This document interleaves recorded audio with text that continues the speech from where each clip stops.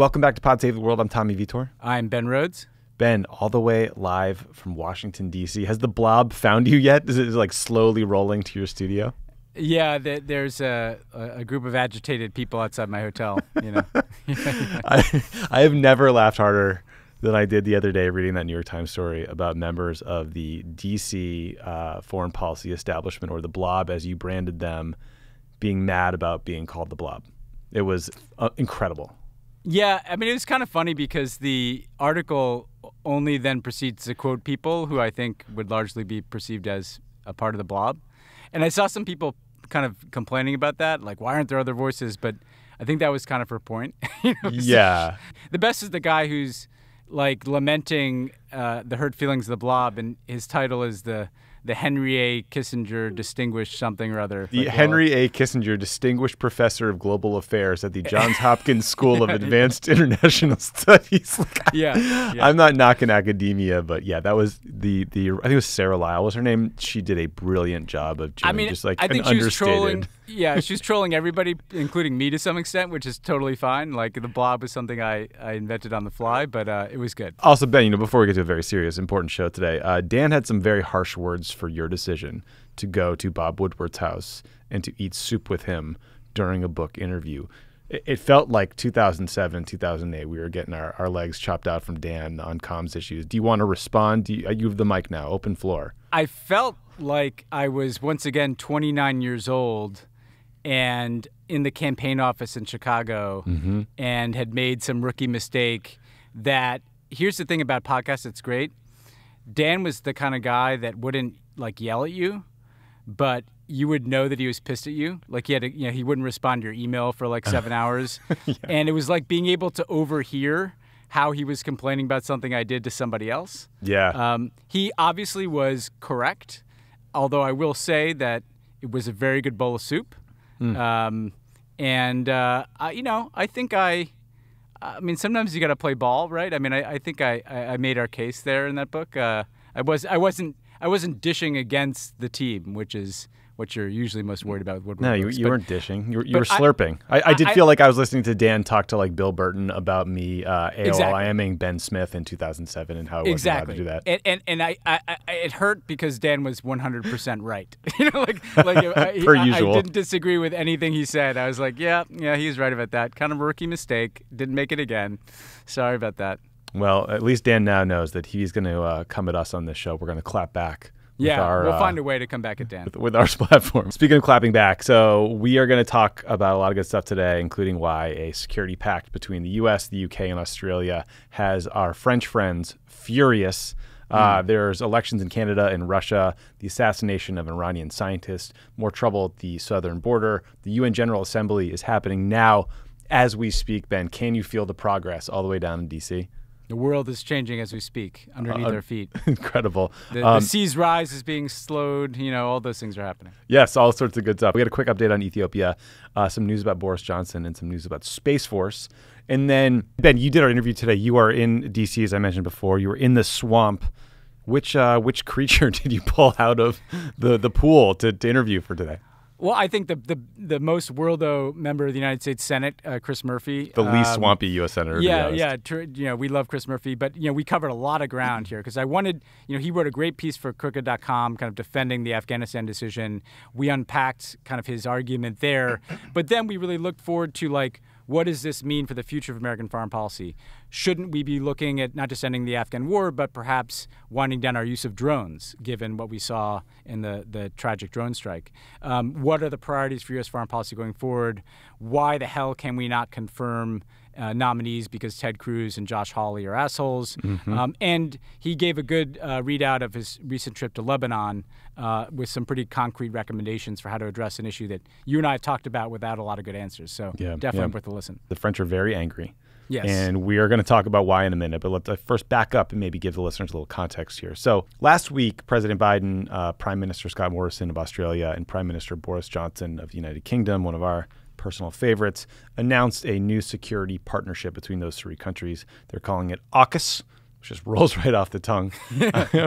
They didn't say this explicitly at the event, but the goal of AUKUS is to bolster militaries in the Asia-Pacific region to push back on the threat from China, which now has the world's largest navy, although, they have smaller boats, but whatever. We're not going to. It's a motion in the ocean thing. The biggest piece, the biggest piece of this partnership is an agreement where the U.S. and the U.K. are going to help Australia to build nuclear-powered submarines. The details of exactly how are TBD. There's like an 18-month process to figure it out. But it's a big deal because this is going to involve sharing some very sophisticated nuclear propulsion technology with the Australians. American submarines, British submarines, are powered by bomb-grade, highly enriched uranium, or HEU, and it's likely that the U.S. will have to give the Australians this kind of nuclear fuel to power their subs. Just to clear out one thing, we're talking about the propulsion of the subs and how they get moved, not nuclear missiles. We're talking about nuclear fuel. But anyway, why don't we start there, Ben? I mean, what do you think the strategy was behind this new alliance, the AUKUS, and what do you make of concerns from nonproliferation experts who say that transferring this kind of nuclear technology is dangerous and it sets back efforts to eradicate nuclear weapons? So first of all, what do people get out of this, and then what are the concerns? On the upside for the countries involved, for the Australians, they get this kind of world-class sub and this kind of deeper association with the U.S. military, obviously the strongest military power in the Pacific region. The U.K., which kind of helped broker this, they get, I think, a very clear demonstration of how they would like to be seen in the world post-Brexit. That they have these key allies like the United States and Australia. They're big players, even in regions like the Indo-Pacific. And what does the U.S. get? I mean, what the U.S. gets is a demonstration that, we are ramping up our alliances and our presence in this critical region. This is all about China. I wish they'd just come out and say that. I don't know why we have to. I know. Why do we hide the ball? Everyone knows. The Chinese aren't confused. Yeah. The Chinese know what this is about. It's about sending a message that we're kind of evolving and advancing our presence in that region. The fact that it's called Indo-Pacific too is a testament to the way in which this region has evolved. We used to call it the Asia-Pacific. It's Indo-Pacific because we want to bring the idea that India is a part of this and that the Chinese can't push everybody around, that we're building kind of this alliance of countries and partnership between countries like Australia, the United States, India, Japan, South Korea, all our kind of team there in the Asia-Pacific, other countries, obviously, of course. And I think the Biden team would say that, look, this is, at a time when the United States is pivoting away from the war in Afghanistan, this is a demonstration that, countries like Australia are betting on us for a partnership in a critical military area like this. And so it's a manifestation of their strategy, their China strategy, their Indo-Pacific strategy, and this kind of evolution of our alliances. There's some interesting stuff alluded to about dealing with the development of artificial intelligence and new technologies. There wasn't a lot of detail about that, but I think what that's indicating is, the next generation of threats and innovation, we're going to have these closer partnerships. I think on the proliferation concern is the technology that supports the nuclear propulsion you talked about has a proliferation risk. And so we are sharing sensitive technologies with Australia that if Australia decided to kind of take that and repurpose it and use it in pursuit of a nuclear weapon, it might make it easier for them to do that. And obviously, they don't detail exactly the type of material that is used in the nuclear subs, but clearly you're sharing something that is usually not in the possession of non-nuclear states. And I think the proliferation concern that people have is less that like Australia is going to take this and break out and build a nuclear weapon, but that it could kind of break a seal where other countries like China, for instance, might start doing this with other countries who present a greater proliferation risk, that it's just a weakening of the non-proliferation regime in the same way, if Warlords want an analogy, that the U.S.-India Civil Nuclear Cooperation Agreement did back in the earlier 2000s, when once again, with a kind of strategic partner with the China nexus, we agreed to a kind of nuclear sharing agreement that was uncomfortable. To those who think that the non-proliferation regime and goal should be more important than whatever strategic goal is advanced by this kind of sharing. On balance, it makes sense given the direction and orientation of U.S. foreign policy in that part of the world. Obviously, the French angle is in addition to the proliferation angle, which is a real one and which I think should get a lot of attention, and there should be continued accountability on, hey, what safeguards are there and how are you going to make sure that this doesn't kind of break a seal for further proliferation. The main immediate concern is the French issue. Yeah, and Ben, sort of on that UK angle, I think the UK also will get to use Australia as basically a base for their nuclear-powered subs, so that will just help them project power even further into the region. I mean, I saw one report that mentioned that China accounts for 42% of all military spending across Asia. There are some people who are worried that this partnership will essentially kickstart an arms race among countries like Japan or South Korea or others in the region to try to match China's spending at the U.S.'s behest. But I don't know. I mean, I guess if China is already spending at those levels, you could kind of argue it both ways. I don't know. Yeah, I think that's a right concern to have. I mean, the theory of the case that dates back to the Obama years, frankly, is that we wanted our friends in the region to be more engaged, more seized with the challenges coming from China, and more connected not just to us but to each other. And so that includes the kind of core allies we have in that part of the world: Japan, South Korea, Australia, New Zealand, newer partnerships like India, and then countries that we work well with that aren't allies in the traditional sense, but Singapore. And Indonesia and others, we just want greater cooperation there. Now, I think an important piece of this is, to me, the most important area for partnership is in the political space. How are we dealing with human rights concerns, democracy concerns? How are we trying to make institutions work better to push back against China if they're trying to claim, the whole South China Sea? So this should not just be seen as a military effort. And I think if the military piece of it is prioritized above other things, obviously there's a risk that creates an increased chance of conflict. But the reality is that Chinese are doing things. They're building military structures on rocks in the South China Sea. They're ramping up dramatically their navy. They're seeking to intimidate Taiwan. I don't think that means that we need to use that to justify massive new kinds of military spending. I actually think it means more that you need closer political coordination among countries. Especially since the Australians have criticized China's human rights record and just been hammered with boycotts of Australian beef or wine or whatever. They've been left out on a bit of an island. That's right. They get the shit kicked out of them by China whenever they criticize them, and they get punished in that way. And I think an agreement like this is meant to indicate, hey, we got your back. Mm-hmm. But I think I hope that this is, it's not just manifest in the military space. It's manifest in other forms of cooperation, technology, economic cooperation, people-to-people exchange, and yes, speaking out together on issues of human rights. Yeah. Okay, so let's get back to France. So in 2015, Australia signed a $66 billion deal to buy submarines from the French. That deal is now canceled. That is obviously a huge economic hit for the French defense industry, and clearly a political hit for President Macron that's going to cause him, political problems, basically.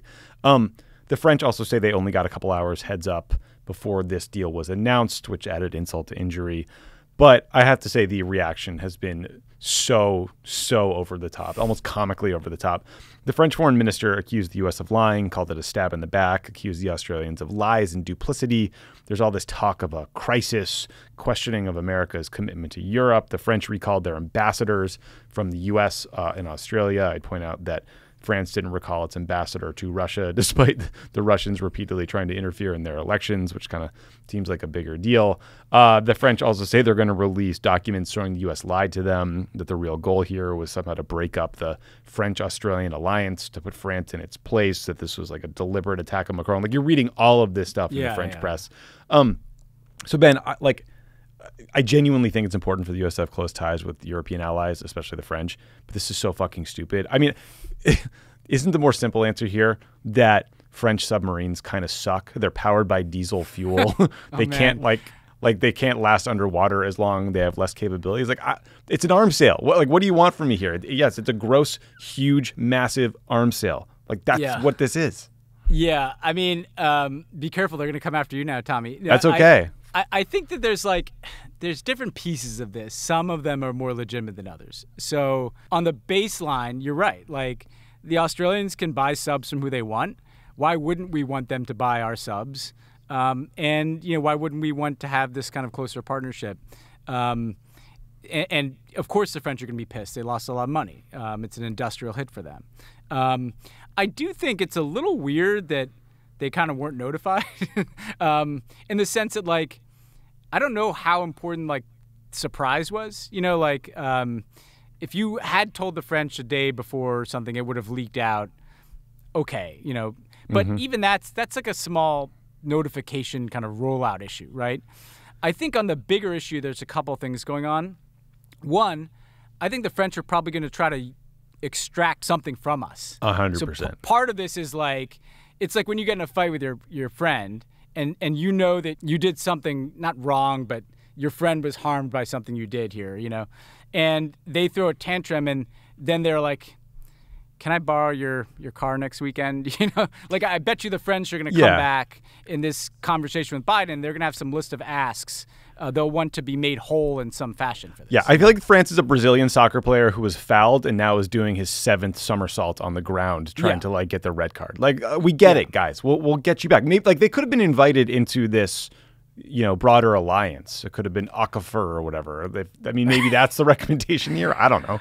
Well, that was the other point I was going to make that is, I think, important. I heard in the 4 years of Trump, I'd go to Europe and I'd get an earful about, Obama started to pivot away from Europe and there are these disagreements on things, and then Trump comes along, and that this builds on a series of issues where the U.S. and France have been out of step, and the French didn't like the Putin summit, didn't feel like they were brought into that Biden did.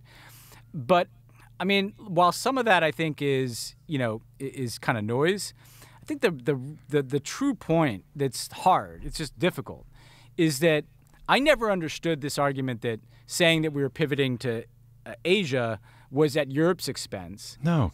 Because what we're talking about is ending the wars in the Middle East. The pivot wasn't away from Europe. It was away from things like the war in Afghanistan and the war in Iraq.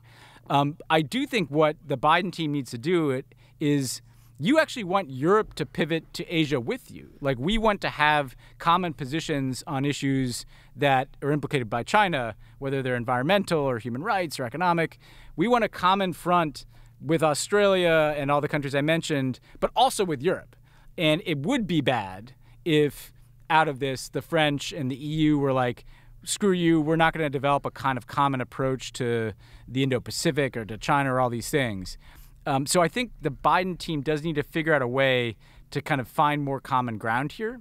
But yeah, I think some of this is quite performative and probably going to be used to try to leverage the Biden team for concessions in other areas. Yeah, Macron's been calling NATO brain dead for a while and, expressing concern about the waning commitment to the transatlantic alliance and U.S. commitment. Like, I do think there's something real here. There's something a touch performative. They're probably really pissed at their intel people for not picking this up ahead of time. I don't know. It's just hard for me to suss it all out. The NATO piece is always this talk about developing a more independent European defense, and frankly, that's fine. Europe, NATO can still be the kind of cornerstone of our alliance partnership. If Europe wants to develop some more independent defense capability, particularly to deal with challenges in their area, that's fine. I do think it's in America's interest and Europe's interest to have a common approach to these issues with China.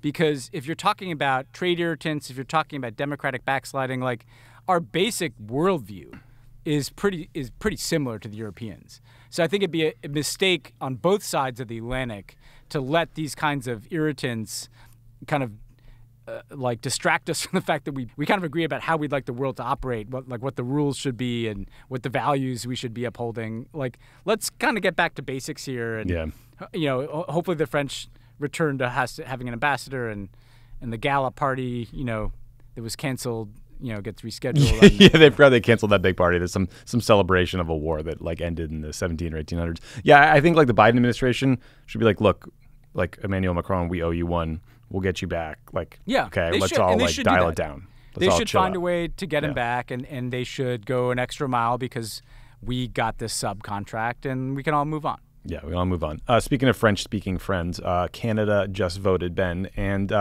things are kind of the same. Justin Trudeau is going to be prime minister still. He'll be the head of a minority government. Trudeau had called this snap election a couple of years early because he wanted to win more seats in their parliamentary system and gain an outright parliamentary majority. But voters said, nah, I don't think so. We're a little pissed that you called this election in the middle of the fourth wave of COVID. So it looks like Liberals will end up with around 158 seats. The Conservatives will end up with around 119 seats. Both those numbers are about the same. The New Democrats will get around, I think, 25 seats. Any big takeaways from you from this election? Listening to your guys' analysis of like kind of the California recall thing, it's kind of a similar result in the sense that it's basically what it shows is politics actually hasn't changed that much in Canada. I mean, what's different here is that Trudeau himself called the election. But yeah, I think it shows you that this idea of having like a minority-led, Trudeau-led government with a partnership with the more progressive party, like people are pretty much comfortable with that. And people should keep in mind here that even though it's a minority government, if you add together the Liberals and the NDP, like this is a center-left progressive government. So to me, again, far, far preferable to a conservative government, even though the Canadian Conservatives aren't quite as insane as our Conservatives. So yeah, it's a kind of status quo ante. And I think the message that I presume will be digested by the Trudeau team is like stability, and kind of plug forward and make the best of this arrangement rather than going for the majority is kind of the order of the day now. Yeah, that makes sense. So the Russians also had elections, or at least they pretended to have elections. Those Russian elections are bullshit before they start because the most popular opposition figures, people like Alexei Navalny, we've talked about before, are not even allowed to run in the first place. But the cheating doesn't end there. Partial results of the election were released on Sunday. They seem to show that opposition parties had made gains, but then when the full final quote-unquote official vote was released on Monday by Russia's Central Election Commission, you'll be surprised to hear that lead or that progress for opposition parties had been erased and that Putin's United Russia Party was now firmly in control and will keep its supermajority in parliament. Opposition leaders are particularly angry about delays in tabulating online voting. It seems like that was the place where they fucked with the vote tabulations the most. So far, Ben, the reaction's been pretty muted. There haven't been huge protests like there were in 2011. One important development that did come out of this election, Ben, like around it, was actually involves American tech companies. So Navalny's allies created an app that was supposed to help Russians coordinate essentially their protest votes to help you figure out, like, okay, how can I have an impact even if we're not going to actually win these opposition parties? But Russian authorities threatened to prosecute local employees of Apple and Google, and so both companies caved and removed the app from their app stores. Navalny's allies then tried to shift the dissemination of this like protest vote information to Telegram, but then Telegram removed the account that was releasing the information. So basically, tough showing all around here for anyone who cares about freedom, democracy, or who is hoping for a post-Putin future, but nothing real good. No, and people should understand that this was central to their strategy in the Navalny team. They'd worked for years to develop this concept of smart voting, and the basic idea is wherever you live in whatever election, and this is a parliamentary election, but they've tried to apply this to other elections too, you select the candidate who has the best chance of beating the Putin-backed candidate. So in one district or in one election, it could be like the more liberal candidate. In the other one, it could be like a communist, Mm-hmm. But if you believe that Russia's moving in the wrong direction, this is meant to show that the opposition is actually bigger than Putin's bloc of voters. By the way, it's strategy that in different forms has taken root elsewhere. In Hungary, for instance, all the opposition parties that have hugely different platforms on different issues have similarly decided, hey, we're just going to pick the person, we're going to basically have a primary and pick the person who has the best chance of winning to be the guy to run against Orban. So this is an innovation crossing borders. I think it's gross, man. So these people do all this work. Navalny's in prison. He's almost been killed. His organization's been rounded up. People have been exiled from the country. And on the eve of the election, Apple and Google are like, oh, yeah, we don't want to get in this fight with the Russian government, so we're just going to suppress this technology that was developed by other people. Yeah, like the day before, right? I mean, yeah, the day before. How is that anything other than, and I write about this a lot in After the Fall, but when you look at these tech companies, whether they meant to or not, once you kind of become a partner in authoritarianism, you're going down a slippery slope. And to me, every tech company, and Facebook is obviously the most extreme offender, and you had a great interview on PSA about their creepiness, but every tech company's got to take a step back and be like, what are we not willing to compromise for market access or profit? Because right now, in this instance, how are they not acting in support of Putin's electoral priorities by pulling down this app? I mean, they obviously were. And this is a conversation that needs to happen in both Silicon Valley and Washington. You're right. For example, YouTube has not taken down Navalny's videos, going after corruption from, prominent Russian officials, including Medvedev or, Putin, to their credit, right? It was, and that's Google, right? To their credit. Right, to their credit. And it was sort of surprising to see them cave so quickly here. Yeah, I mean, reading those Wall Street Journal articles, that series, it's just so clear that they're still, despite actual genocidal behavior being fomented on their platform in places like Burma, they are still not adequately resourcing their, trust and safety teams in places like Ethiopia, where history is repeating itself. It's being used for incitement. It's really frustrating. Yeah, these are capitalist creations. They are built to make profits and grow. But I mean, it's got to be attached to some value proposition, I think. And by the way, these tech companies usually traded on the value proposition. We are connecting people. We are bringing the world together.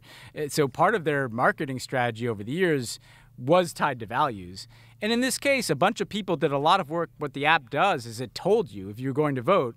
Think of it in this. Think if we had a bunch of parties in this country, and you're going to a congressional election, you could check the app to see, okay, who has the best chance of beating the Republican, and that's who you vote for. And removing that after those people did that work, that is betraying any sense of a value proposition in your technology. Yeah, it's really tough.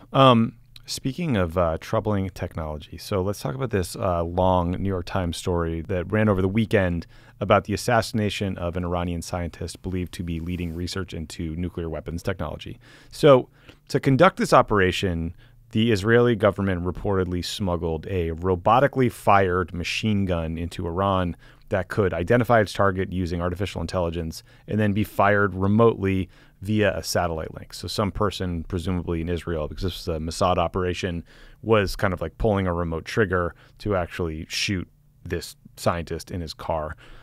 It's worth reading this piece in full because the reporters on the piece, Ronan Bergman and Farnaz Fasihi, managed to report just a shocking amount of detail about all the planning. They also talked about how the operation was run by and approved by the Trump administration, and that Bibi Netanyahu rushed to get it done before Biden took office and quietly hoped that the assassination would derail future negotiations over the Iran nuclear deal, exactly what I think everyone thought he was trying to do. So very cool. Thank you for that, Bibi. But a lot of folks on Twitter, Ben, who read the article, were pointing out that this story doesn't spend any time questioning the legality of an assassination like this, or talking about the morality of assassinating a scientist, or the precedent it creates, or really there's no skepticism about, Israeli intelligence about who this individual was and what his job was. And I just wonder what you made of that, Ben, because I've read Ronan Bergman's book on Israel and targeted assassination. It's called Rise and Kill First. And it's 700 pages long. And it does dig into all of these questions about, the legalities, whether these assassination campaigns do more harm than good. But this Time story just didn't really touch any of that. And I don't know. It was a little... Yeah. It was weird. It was really uncomfortable and gross. Yeah. And I want to echo you. Ronan Bergman's a great journalist in that book, really wrestled with kind of ethical questions and moral questions around, things like drones. First of all, assassinating scientists is not the way to deal with the Iranian nuclear program. A diplomatic agreement that rolled back Iran's nuclear program would seem preferable to me than you're not going to assassinate every single person in Iran who is a scientist, just from the objective. Then in terms of the legality and morality, I don't want to live in a world where countries assassinate scientists in other countries that they're not even at war with. Like, what is going on here, right? And it's tied to this question of the automation of war. We have to be able to think. It doesn't mean that everybody's equivalent here, but like the Chinese are going to have that technology. Like the Russians are going to have that technology. How are we going to feel when they start, killer robots start assassinating people?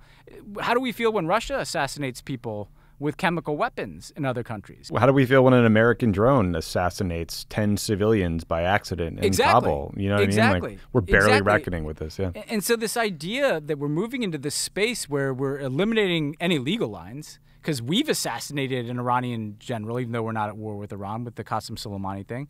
We're moving in this automation of war, and the U.S. use of drones has obviously been the most prominent aspect of this. Yeah, I think that, like, let's take a step back, because it was written like it was like a spy piece. You know, it was written like a.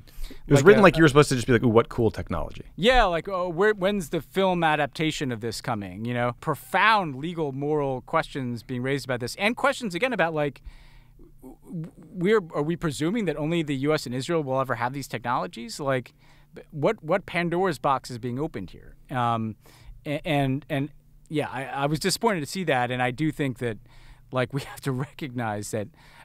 You wonder why the Iranians aren't rushing back into the JCPOA, and you wonder why other countries are not talking to us about the development of artificial intelligence and warfare. Like, I would much rather see countries trying to figure out what are the constraints and guardrails we want to put on the development of new technologies in the same way that we did, imperfectly, but we did do that with nuclear weapons and other technologies in the past. Like, instead, it's like, let's just show how cool this is. And clearly somebody wanted somebody was proud of this and gave this whole story to these reporters. Like, they didn't just discover it, right? I mean, so the whole thing felt kind of uncomfortable. Yeah, I felt the same feeling. I think like several months back, we talked about a story about like AI drones that basically were not connected to any human and like were dispatched on the battlefield to go out and just like shoot at a target that matched some sort of like pattern of life that was assumed to be, like enemy forces. It's like there's very uncomfortable questions about these technologies coming down the pike, and like it's weird that this New York Times piece just didn't even touch it. Then the drone issue, which we should continue to come back to, but like there's the question of whether you use that when you're in a war. And then there's a separate question about like whether you just kind of go into this place of assassinations too. I mean, there's so many issues that that there's just no rules around them, no guardrails around them, and that this is going to be a big issue for the next 10, 20, 30 years because a lot of countries are going to get these technologies. So one of the biggest issues President Biden is dealing with right now is a new border crisis in Del Rio, Texas. There are reports that up to 14,000 migrants, most of whom are originally from Haiti, crossed the border from Mexico into Texas in recent days and built essentially a temporary camp under a bridge. So this town is like 35,000 people. All of a sudden, there's 14,000 migrants there. They feel overwhelmed. The conditions in these makeshift camps are just horrible.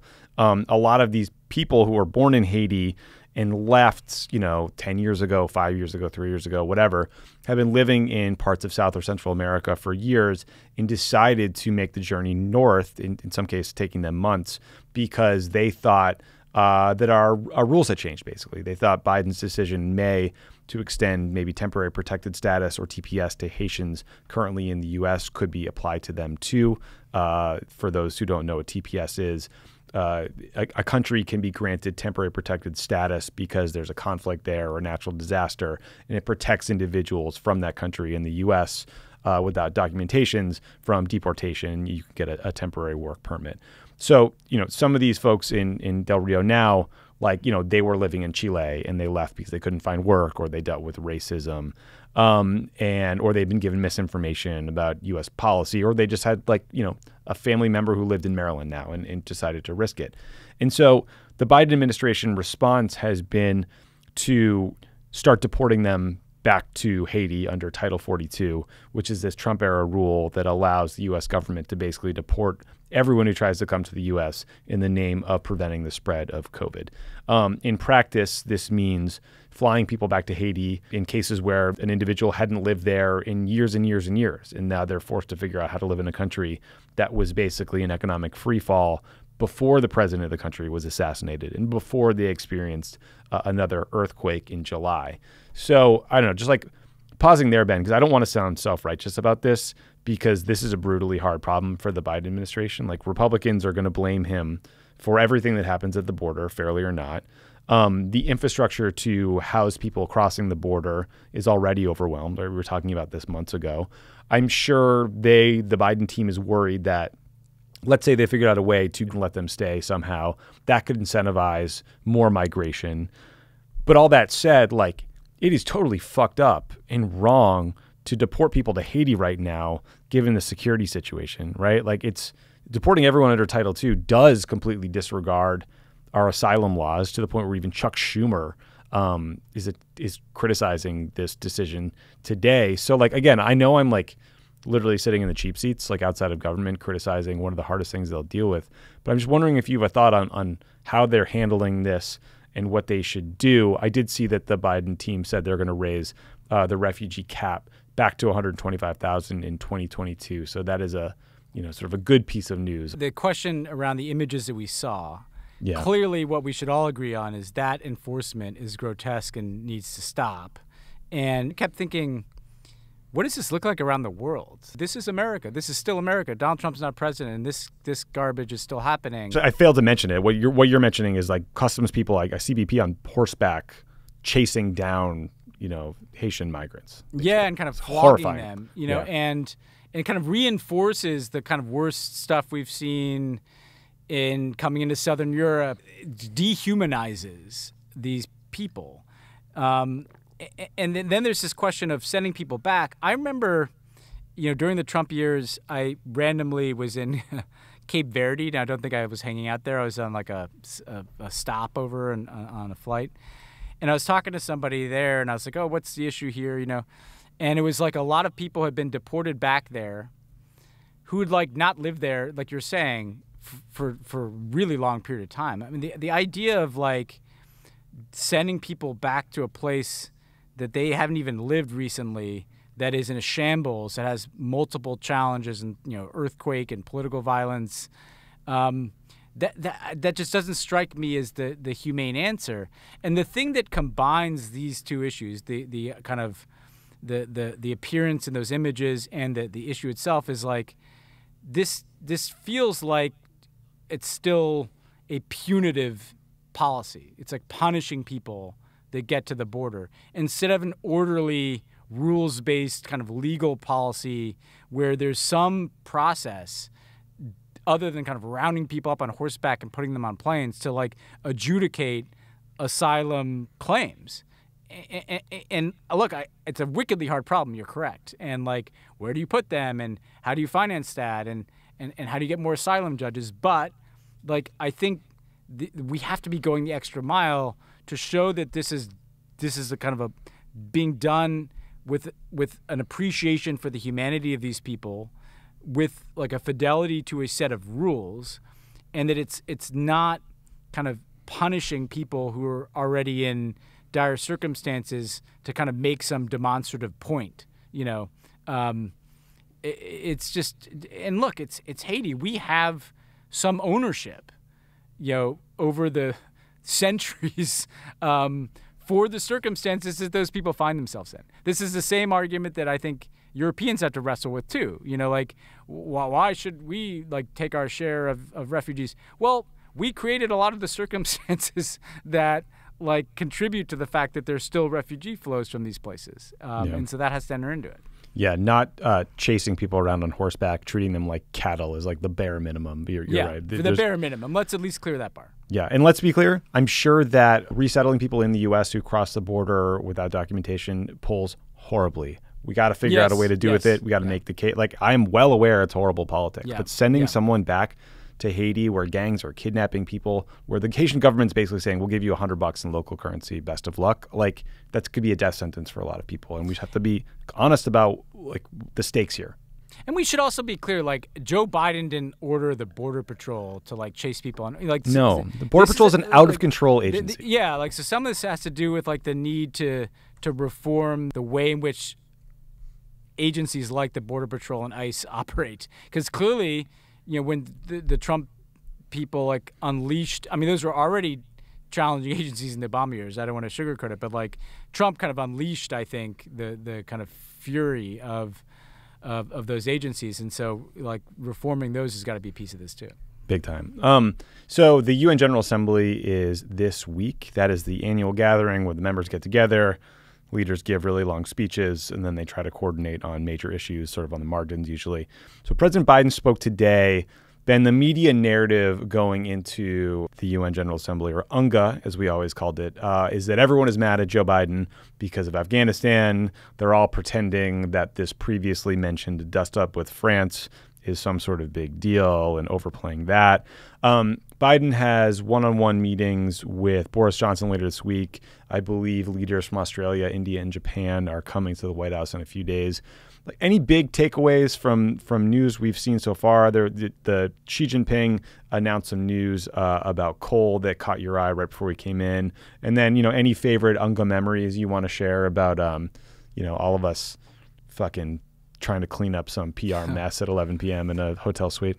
I'll start with my favorite memory here, Tommy. I'm certainly the only person who had to write 8 UNGA speeches for the American president. That's a lot. And they were immensely stressful because every piece of the government wanted to get their line in there in the UNGA speech, and Obama always wanted them to be good speeches. And so I was always navigating, I remember Samantha Power one night, she really wanted him to have this line in there that was going to be like the first time that a U.S. president really hammered LGBT issues from the UN. So she was right. But I was out doing something. She was like sleeping outside of my door to get this line. She's like banging on the door. She's there in the middle of the night, like just dog it, exactly what you want from Sam. And then in the morning, Obama would always give me his final edits over breakfast and then immediately get in his motorcade and go to the speech. And making kind of no allowance for the fact that it took time for me to get his handwritten edits on the speech, go to my laptop, insert them, and send it to the teleprompter guy, right? So one morning he's eating eggs and bacon, and he's taking a long time because he worked out, and he gives me a bunch of edits and takes off. Now, if people, you'd have to work for Obama to know that he was not that good at reading a speech in a binder on a podium. Like, there's a teleprompter, and it's not that he didn't know the words and he needed the teleprompter because he had no idea what he was talking about. It's that, like, do you want to watch Barack Obama looking down at a binder, flipping pages and reading something? Yeah, no, it's just where your eyes are, right? Yeah. So one year, I just couldn't get the speech to the teleprompter guy in time. And I thought I had, but there was like a mix-up, and the prompter guy had the wrong speech.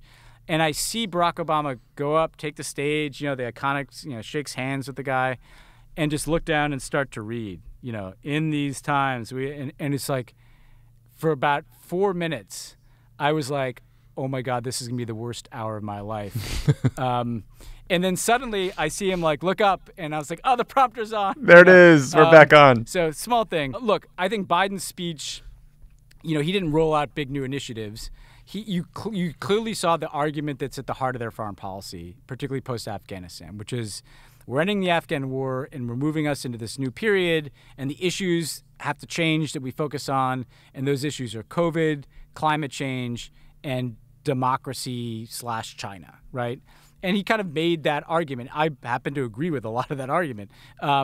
He also went out of his way, I think, to say, we're not trying to have a new Cold War with China. We have to find ways to cooperate. I think that's a good message. I think it's important for people to hear that message. I think, we'll see in the coming months, there's a couple of big milestones out there. If the first phase of Biden's foreign policy was like America's back and kind of good feeling about that, and the second phase was kind of this Afghanistan withdrawal, the third phase is this fall you've got the climate change summit in Glasgow. You've got his first meeting with Xi Jinping, and it'll probably be in the G20.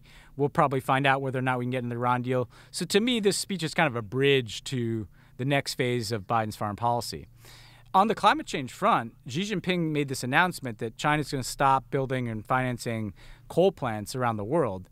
That's a big deal. The concern was that China's taking steps at home, but they're building coal plants on the Belt Road Initiative. China, Japan, and South Korea have been big financiers of coal plants. If they all get out of that business, and the Japanese and South Koreans have made similar pledges, that's big. I mean, if we're removing international financing for coal, that to me is a big step. Yeah. I mean, obviously, China hawks, we will watch and make sure he actually does it before we give him any praise. Yeah, you always, what's the timeline? And are there carve-outs? Exactly. Yeah. Ben, one fun thing about UNGA is the good leaders show up, and then all the shitty ones do too. I mean, we used to, speaking of long speeches without teleprompters, Muammar Gaddafi used to speak for 3-4 hours. That year was crazy. Remember, you were there. He had an all-female bodyguard unit and spoke for hours, and he was pitching a tent at Do you sleep in the park? Place. Yeah, it was like Trump's house, maybe. The club in New Jersey. Right. I think he's on the lawn there. It was a real Borat feel to that year. Yeah, that was a weird year. Yeah, well, so this year, the standout asshole so far is President Bolsonaro from Brazil. He is unvaccinated because he's a Trumpist moron. He's going to be allowed into the event to speak because you kind of have to accommodate world leaders when you are leading the UN General Assembly. But what's funny is Bolsonaro can't get into restaurants, so people keep tweeting photos of him and his entourage eating pizza on the sidewalk in New York City because everyone's like, sorry, bud, you're not coming in. Yeah, the picture looks hilarious. That he seemed to think it made him cool that he couldn't go in to get a slice, and so he's hanging out with his fascist enablers outside, just rocking a slice. But it's not that cool, man. You just look like you've been at the bars. Yeah. Maybe he was. Probably, who knows? Probably was. One other quick UNGA story I want to throw out there. Please. With our French theme. Remember the year that Sarkozy surprised us for calling for a Palestinian state in his speech at the UN General Assembly? I was just thinking about this. Was this in your book? Yes. So he surprises us just like we just surprised the French. So just to show it can go both ways. Yeah. And Obama was meeting with him right after. And Obama comes in, he's just like, look, man, you got to give us a heads up. He's pretty casual about it. He didn't get all freaked out. He's just like, give us a heads up. And Sarkozy stands up and he pounds the table and he said, I did this because I despise that man Netanyahu. He humiliated you, Barack, in the Oval Office. And he made this whole speech about how part of the reason why he was doing it was defending Obama's honor or something. And Obama's like, look, man, just give us a heads up. We need a heads up on these things. We need to work on it a little bit. It was a wild. And he's like, no, Sarkozy's like, I'm doing Middle East peace. And Obama's like, yeah, get your Nobel Prize. I already got mine, man. Yeah, good luck with that, Sarko. Yeah. I don't know. Maybe just hire a good lawyer. A couple more quick things. So quick update from Ethiopia. So last week we had Nima Al-Bagir from CNN join the show to talk about her really brave, amazing reporting about the ongoing fighting in Ethiopia, where the government has been attacking and reportedly committing atrocities against the people living in the northern Tigray province. Last week, President Biden signed a new executive order that authorizes sanctions against the leaders behind those atrocities. So very good move here by the Biden administration. And I think credit to Nima for her reporting, which I think probably shed a lot of light on what was happening in the region and the reality of how dark it was. And I'm sure it was influential within the government, certainly got a lot of attention outside of it. So credit to her, credit to President Biden for doing something good. Yeah, no, we should stay on top of this. This is a story we'll keep coming back to because this isn't going away. But it's good to see that kind of reporting has an impact. It ripples out. Yeah, it really does. Pretty amazing. Couple more things, Ben. So Prime Minister Boris Johnson made some news this week by finally confirming to Savannah Guthrie on the Today Show that he has 6 children. Now, the context here was a question from Savannah about what it's like to have a new baby in the prime minister's residence. I think he said he changes a lot of nappies. Johnson recently remarried. They just had a son. Congrats, good for him. He also has 4 children with his ex-wife.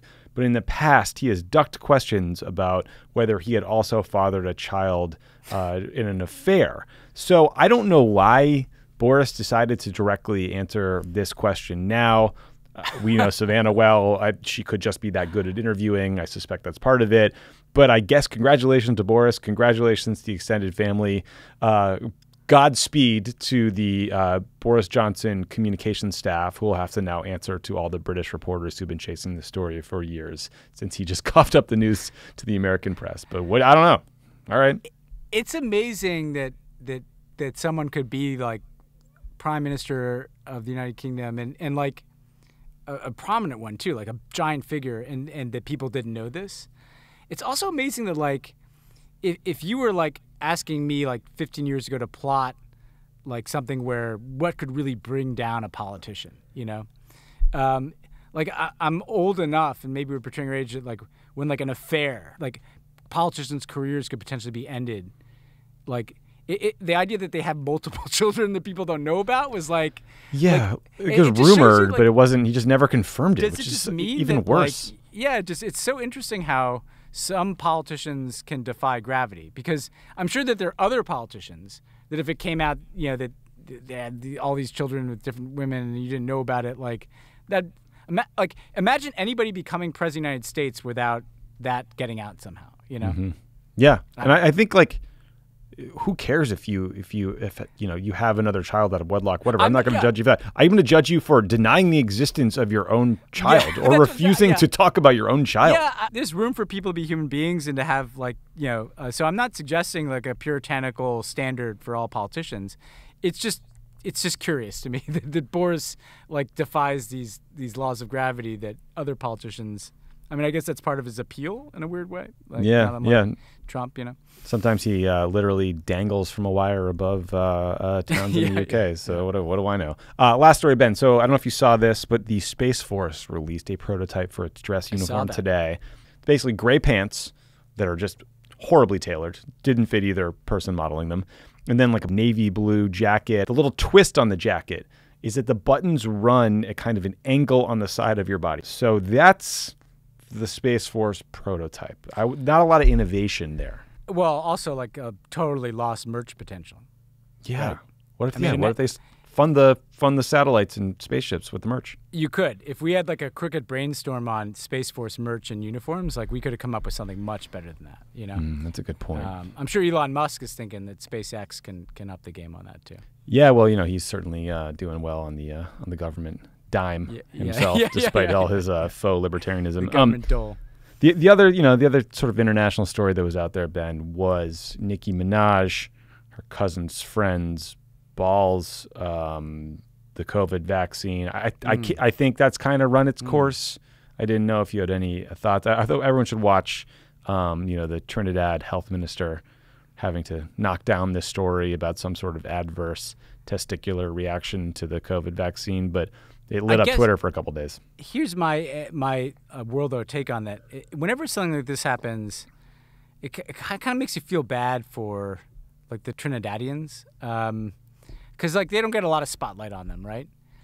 And like the one time that suddenly the eyes of the world are on Trinidad is because of like Nicki Minaj's cousin's friend's balls, you know? Yeah. Probably not good. Like that guy's. When is that guy ever gonna have like international press attention on his press conference? You know, probably not ever. There was some really amazing local news reports going viral that kind of touched on that point, and they're like, "Come on, Nicki, get it together." Also, collaborate with more artists from Trinidad when you're making your music, which I thought was like that's a fair some good that could come out of this. Fair, yeah, that's some good. Yeah. We'll spin this one positive. TBD if she ends up going to the White House. There was some confusion about that, but a story for another day. All right, we're going to take a quick break, and when we come back, you will hear Ben's conversation with Senator Chris Murphy, the least swampy foreign policy thinker in Washington, D.C., one of the smartest folks out there. So stick around for that. Yeah, not a member of the blob. Not a blob. So we are very happy to welcome back to Pod Save the World, Senator Chris Murphy. Welcome back to the show. Yeah, thanks for having me. Good to talk to you. I want to start on Afghanistan, and we've covered this very, very closely on the show, including the particularities of withdrawal. But I want to kind of step back with you because you were one of the voices, I think, challenging the conventional thinking that this was the end of the world, that the withdrawal itself was a faulty decision. And I think, also speaking to the fact that the hysteria in some quarters about the withdrawal kind of actually exposed just how divorced from reality kind of aspects of our foreign policy discussion are. Now that we've had a little time, how do you reflect on this as an inflection point, potentially? Obviously, President Biden was trying to make this case at the UN that this is an inflection point. How is Afghanistan an inflection point, and what does it say about kind of the disconnect between a lot of the kind of established voices on foreign policy and kind of the reality that Joe Biden's dealing with? Well, Ben, first of all, thanks for the great work you and the team have done on this, trying to sort of right-size our expectations. Thanks for letting me put up an opinion piece on Crooked that sort of goes through what I see as the primary danger. So I'll talk about the inflection point, but first, my real worry is that these lessons are refusing to be learned by the DC foreign policy establishment, that this magical thinking I talked about in that op-ed about what we could achieve in Afghanistan just continued into the way in which we talked about the withdrawal, this idea that we were going to be able to pull off a seamless withdrawal without scenes of chaos and confusion after the overnight collapse of the Afghan military and government. It was frankly just as irresponsible as the endeavor we were engaged in for 20 years. Neither was possible. In the end, 130,000 people, in 2 weeks is pretty damn impressive. And I just think it was unrealistic to believe you were going to pull that off without some scenes that were really hard to stomach. You can't stop the Afghan people from rushing to the airport when they hear that American planes are lifting off.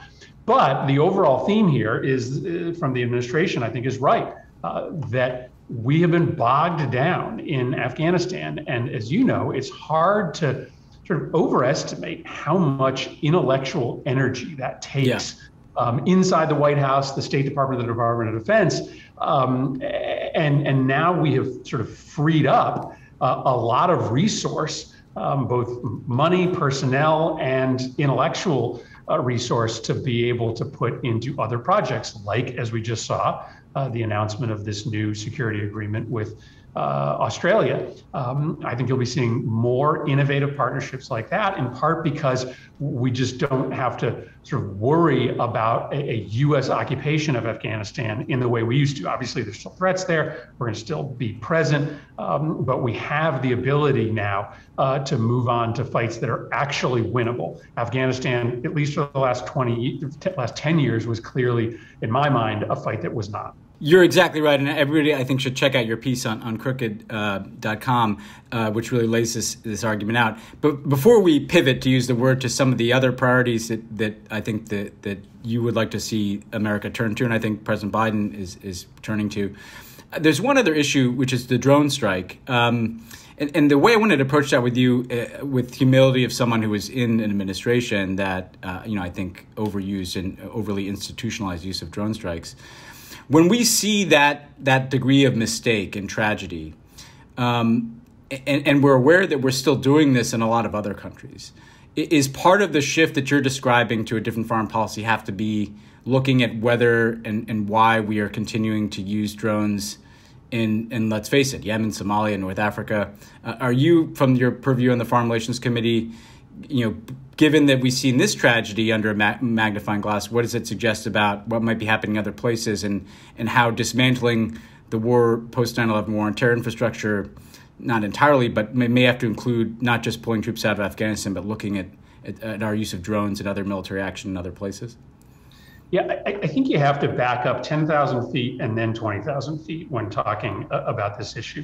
To 10,000 feet, you have to understand the long-term consequences of continuing to make mistakes like this. There's a really interesting study out of the Northwest Territories of Pakistan that showed that in the areas in which we were using drones to strike at terrorists, we actually saw a growth in recruitment numbers, meaning for everyone we killed, 2 more were being drawn to the cause. And, it's not hard to understand why.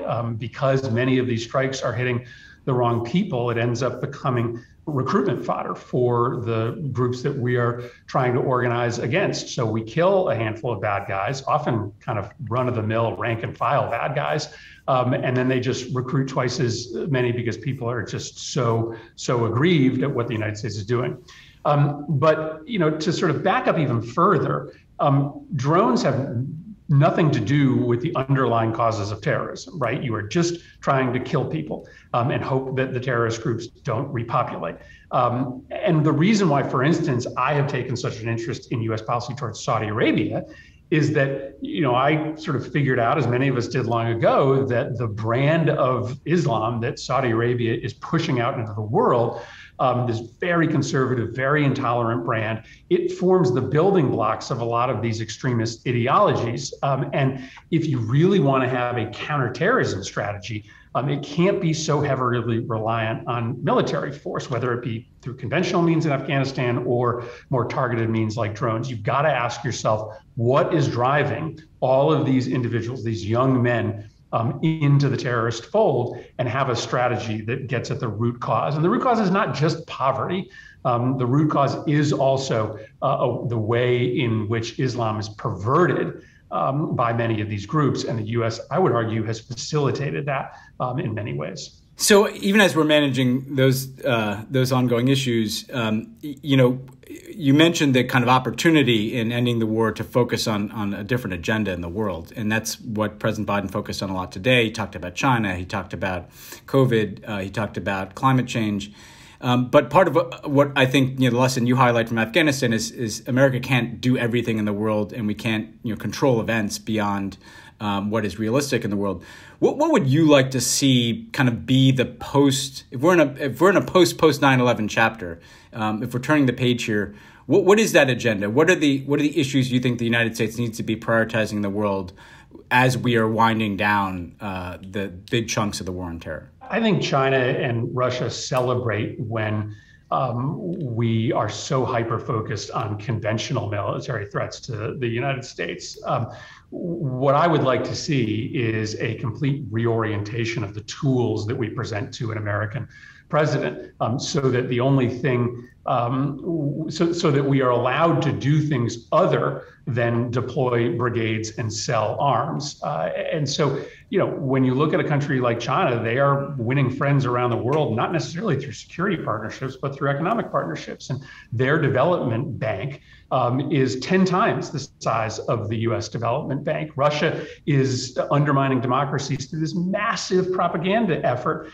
They're spending similarly, probably 10 times as much money on propaganda as we're spending on counter-propaganda efforts. And so, when the United States has more people working at military grocery stores than we have diplomats in the State Department, when the Department of Defense is the only organization that has the resources to deploy quickly to conflict zones, we get what we ask for, which is asymmetric warfare with countries like China and Russia that we're losing.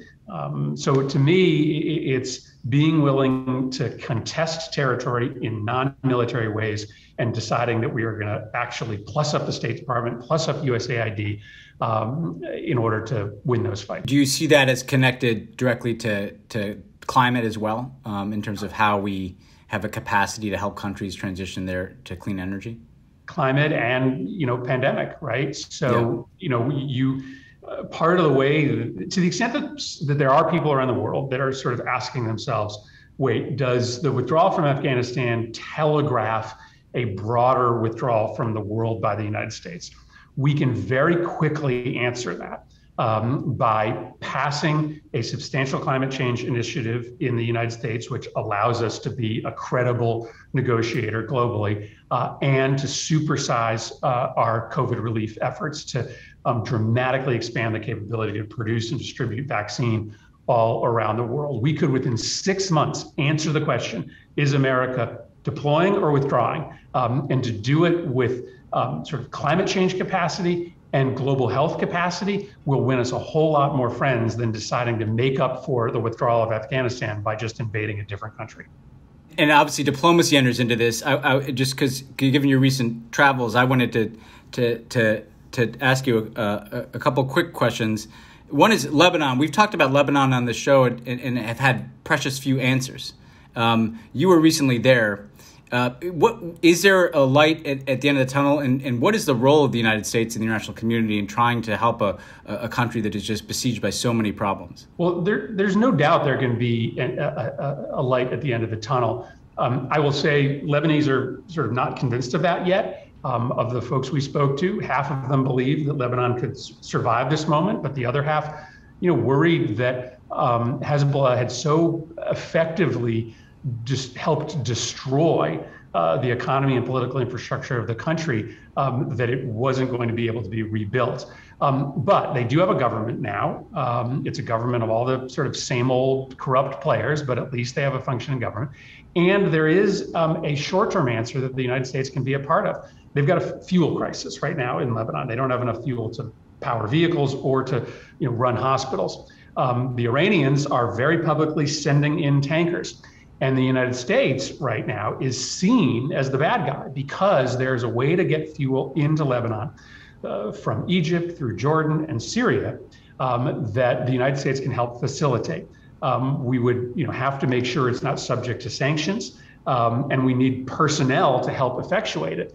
That's made difficult by the fact that Ted Cruz is holding up all State Department nominees now. But if the United States was able to sort of figure out a way to get gas and fuel into Lebanon through this transit line from Egypt, we would be celebrated. And we would solve a short-term problem. We would deal a blow to Hezbollah. But it takes manpower to do that the State Department doesn't have. And it takes a bit of creative thinking on sanctions, something that has hamstrung the United States in the Middle East and a lot of other places. We get so addicted to sanctions that we don't see the damage they often do to our ability to be nimble.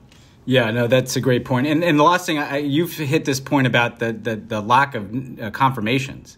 What is happening? Why is it happening? And in addition to just kind of breaking the logjam, should we be thinking about reforming a system that so handicaps the United States that people are languishing up there for months and years at a time sometimes?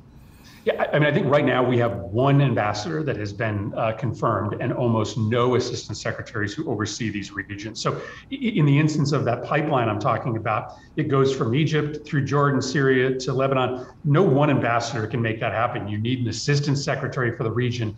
That is amongst the positions that's being held up. Never before has a United States senator done this.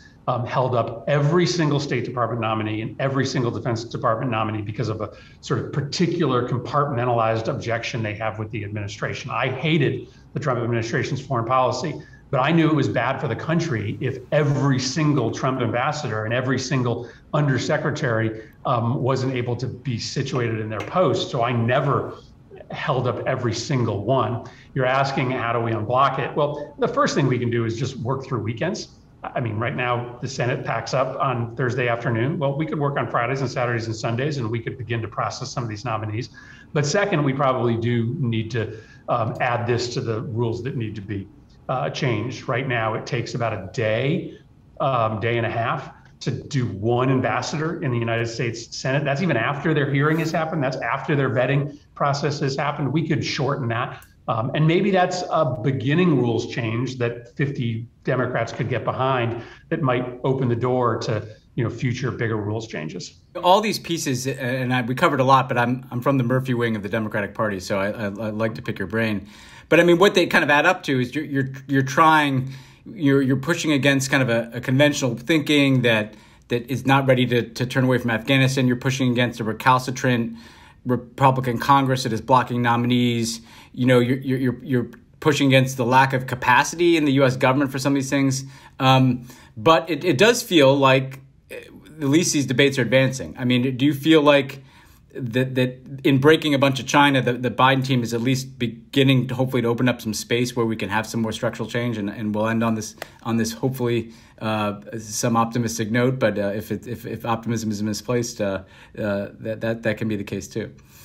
Listen, I've been, really pleasantly surprised at the way in which this administration has sort of taken seriously this pivot. And it's not just a pivot geographically, it's a pivot away from a very sort of military first focus on America's power abroad. It's not just the decision to withdraw from Afghanistan. Biden is proposing a double-digit percentage increase to the State Department and USAID budget, which is going to significantly increase their capacities. So I do think that this can be that inflection moment that we're talking about. But back to this issue of nominations, the problem is, the Department of Defense, its primary leadership, right, which is military leadership, doesn't need to be nominated and confirmed. Their secretaries do. But every day that you don't have assistant secretaries of state, you don't have ambassadors, it's another day that the generals are empowered. So to help the president sort of make this pivot towards different kinds of power projection, we've still got to do our job in this. Yeah, no, need people in there, need more resources, need to rebuild these agencies, and you need to focus on this new agenda. Well, look, thanks so much for joining and covering a whole bunch of stuff in a short amount of time, but it's great for our listeners to hear from you. People should follow you on Twitter, check out the article you wrote for Crooked, and you pop up obviously all the time on these issues, but thanks for popping up here today. Yeah, appreciate it, and I'm glad to know there's at least two members of the Murphy wing. You and me, man. Thanks. All right, take care. Thanks to Senator Chris Murphy for joining the show. Thanks to the Blob for not getting to Ben's Tenleytown studio before we concluded this recording. That's good. The Blob moves slowly. Yeah, well, that's part of their appeal. Yeah. That's why they're so hard to stop, and also part of their challenge. When you called them the Blob, were you thinking of the movie, or was it an acronym? Like, what was the genesis? I want to actually say this for the record, right? Please. Which is that because everybody else has their own definition of the Blob. I, as the person who coined the term, should be able to offer my own, right? Mm-hmm. And that article kind of acted like there was there is a very specific thing I'm talking about, which is it's not every single person who works in foreign policy. It is very particularly the groupthink among people who work on foreign policy that presupposes that military intervention in particular and America's dictates can shape events in the Middle East. And this is in the context of the same people that had supported the war in Iraq were now giving a shit about the Iran deal and all of Obama's foreign policy. That's it, right? And if you want to know who the Blob is, just look at the more hyperbolic reaction to what Biden did in Afghanistan. This is it's not hard to figure out what I'm talking about. But the Blob, to me, was a way of capturing a growing groupthink, that kind of overtakes people. And yes, it brings in, defense contractors and think tanks and the kind of, hardcore Gulf-funded, right-wing pro-Israel elements, all this stuff. If you live in D.C., it is kind of just all one big thing. So, yeah, and Blob is as a child, though, I was a big fan of old horror movies. My mom and I used to love to watch, Invasion of the Body Snatchers, The Blob. Those are some good fucking movies. People should go check out the back catalog. Yeah, there was some scary stuff. And they were thoughtful and kind of interesting. And I can't watch scary movies because they ruin my life for 6 months. That one's good too. But because The Silent new Place? ones, The Silent Place, that's a really good one because there's some thought behind it. If it's just someone sawing up people or something like that, that's not that interesting to me. But if there's this kind of vague, threatening thing that is growing, The Quiet Place. That's a good. Yeah. One. That's the one I'd recommend. I love another one of the people who got really upset about the Blob terminology was a guy named Peter Feaver who worked for the Bush administration. And I Googled him to be like, all right, what has this guy written recently?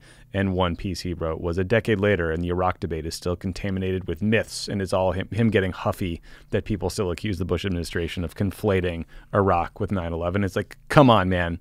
You can't be that intellectually dishonest and then get all worked up. The best thing about the Blob in these debates is, first of all, I just kind of I said that to one reporter, and the reason it became a thing is because of how pissed these people got, right? Mm-hmm. And they're kind of proving every time they open their mouth to take umbrage, they kind of prove the point. As that article does. But me and my colleagues in the foreign policy establishment, are not in something called the Blob. We're just going to tell you the 10 reasons why the Iraq War wasn't as bad a thing as you think. It's thank you for proving the point. I imagine some guy in an ascot removing his white gloves to defend his honor as the Henry A. Kissinger Distinguished Professor of Global Affairs at the Johns Hopkins School of Advanced International Studies. Yeah, people are like, what's the real Blob? title? There you go. That's you, a sir. Real thing. You, sir, are the Blob. And the problem that they have is like how divorced they are from public opinion. Like there's I think someone in the article said that my problem was that I just couldn't change people's minds, so I resorted to name calling. Actually, it's the opposite. The only people who agree with the blob anymore are the blob. You know, like public opinion is not where they are. You know, they like to say things like, "We got most things right except Vietnam, the Iraq War, and the majority of the response to 9/11." That's a real quote that someone said. Was that like Richard Haas or somebody? Yeah, you got most things wrong except the Vietnam War, the Iraq War, Afghan War. It's like, well, yeah, the common thread is the wars. I'm all for the liberal international order. I'm a member of that club. Pro NATO. Like, you could have all those things without going to war in Vietnam and Iraq and Afghanistan. Yeah, we'd be a little better off. Okay, we've gone a little long, but that's okay because it's fun to talk about the blob. Talk to you guys next week.